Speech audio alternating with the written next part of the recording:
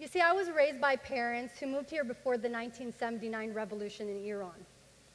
They had me and they didn't go back because they thought that opportunity in life would be much better here for their children. They left a very comfortable lifestyle back home to basically restart here with English as their second language.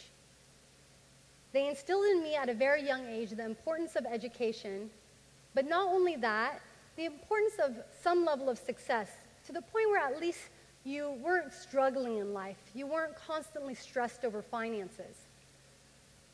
From a very young age, I had this insane responsibility, this feeling of responsibility of not providing my family any undue financial pressure that they already had being immigrants here.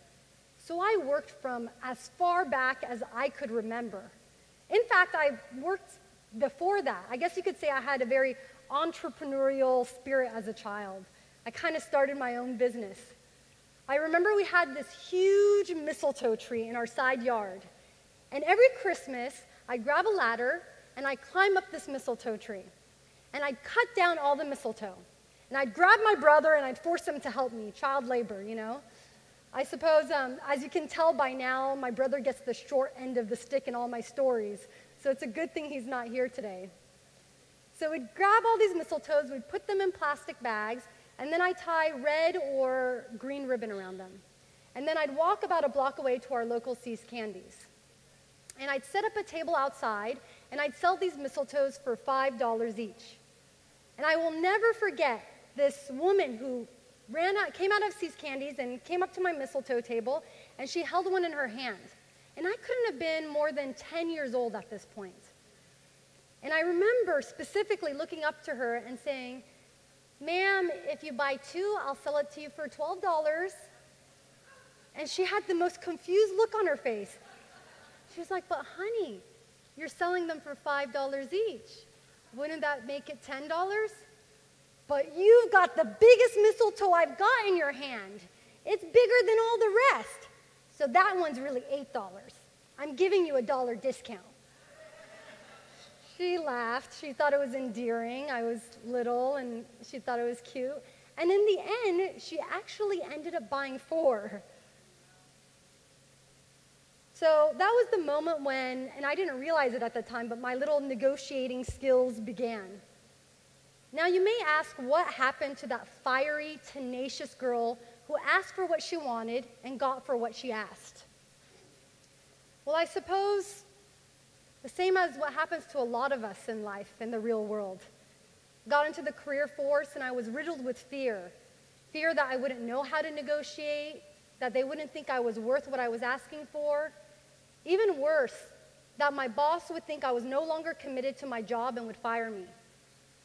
But most important for me, that if I wasn't successful in what it is I was trying to achieve, that I would deem myself a disappointment and therefore be a disappointment to my family in the career choice I decided to pursue for myself. Now, this is not uncommon. There was a survey done by graduating students at Carnegie Mellon that actually showed that only 7% of women negotiate their salaries, compared to 50% of men. That's crazy. And on top, there's many reasons for this. There have been numerous journal publications, one being the Organization of Human Behavior and Processes, that have shown that there is a social cost when women negotiate. We have negative repercussions when we negotiate. What happens? We're seen as bitchy, greedy, demanding, and we become unlikable. As a gender that loves friendships and groups and community, someone not liking me, someone thinking that I'm a bitch, I don't want that confrontation. That makes me feel really uncomfortable. So you know what? I'm just going to sit here and say nothing and accept what they're giving me instead of standing up for what I'm worth. Now, negotiation doesn't just boil down to salary. It's embedded in our everyday lives so much so that you don't even realize it. It's the restaurant we want to go to with our friend. It's the service we're paying for when the plumber comes out to fix our toilet. It's your next home purchase, car purchase. It's even embedded in your personal lives when it comes to dating and relationships. I negotiate with my husband all the time over household chores. And let me tell you, I get him to do it. That's part of the reason why I married the guy. He was very easily, amenable to things.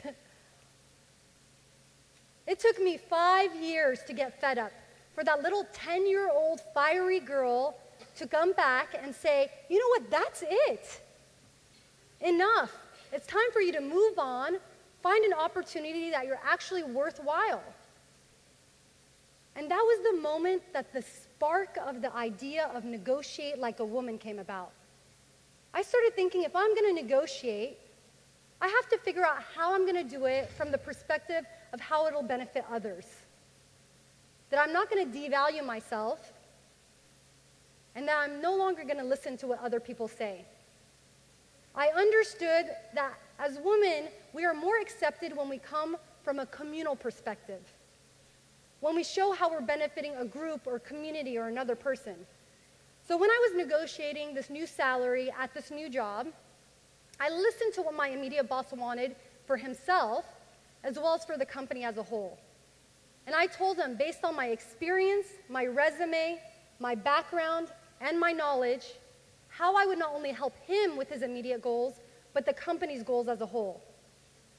I asked for double the salary that I was getting from the previous job, because I knew that was the going rate for that position, and I got it. Thank you. I realized that I can no longer underestimate my own value and worth. Did you know when women were asked the average salary for a particular role, they would say 3 to 32% less than men did for the same role with the same exact experience. Perhaps that's because historically we've been receiving 20 to 30% less for the same role with the same experience. And I realize society needs to change, the norms need to change, and it's only going to change if it starts and begins with us. The most important thing I learned is I'm not going to give a damn what anybody else thinks anymore. And I don't mean that in a mean way. I was so consumed with what my friends and family, colleagues, acquaintances, strangers, people in society who didn't even affect my life on a daily basis were thinking. And this fear and being consumed with what other people thought kept me in this cycle of not progressing in life. If I wasn't going to get paid what I deserve, I was going to stand up for myself. If I wasn't being treated right in my relationship, I was going to stand up for myself. If that car salesman was going to be pushy and aggressive with me, I'm going to step outside of my womanly comfort zone. I'm going to negotiate 3 dealerships against each other, get the lowest price, be pushy and aggressive right back, and I'm going to stand up for myself.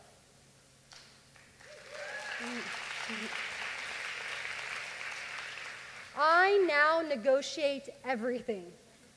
You name it, I probably negotiate it.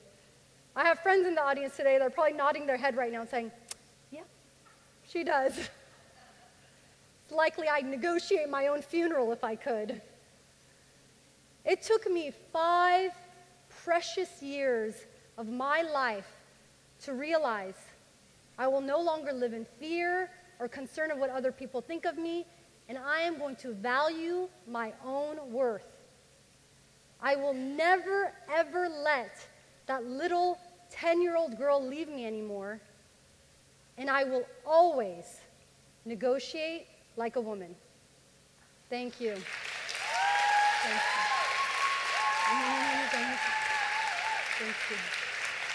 Thank you.